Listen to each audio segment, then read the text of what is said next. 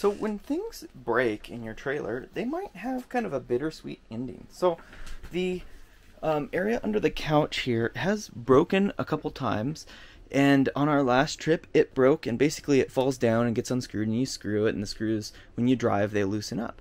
So I kind of got an idea, and I've been back here before doing insulation, and we do have a bunch of suntan lotion on our couch that we need to clean off. So if anyone has any recommendations on a product to clean kind of suntan lotion off vinyl, leave that down in the comments. So when this fell off, I kind of got a good idea of, when you have a smaller camper, this is a 21-foot Winnebago 2106DS, you kind of get resourceful.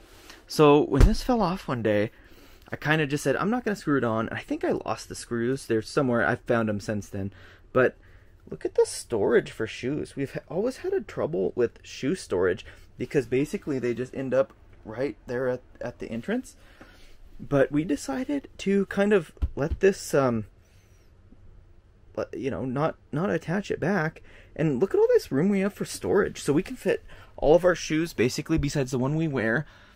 And we actually have some storage up here too that we used for some of my daughter's books and things, but they're all out now.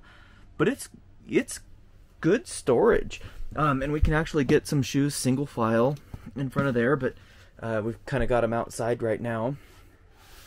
But just kind of a little reminder to get to know your camper, because you might find things that you don't know about, and that's a good almost 2 feet by 1.5 feet of storage. So it fits all of our hiking boots and things like that. And then when you're here in the day, you can just push that together, and then it's out of sight, out of mind. It's very clean. So that's just a quick tip to explore your camper. Under your drawers, under things, there might be some extra storage, like under here. We could obviously put like a small little nook here because there's a false floor there, and get a little more storage, but that, I don't know, that's kind of a hassle. If we use the trailer a lot more or full-timed in it, maybe I would do that, but for us and our use, I don't think I'd do it for that small of storage. But if you have any other things, keep a lookout, look behind cabinets, look behind, like right here, for example, we have our radio here, and it's kind of a waste of space because this could be all another cabinet.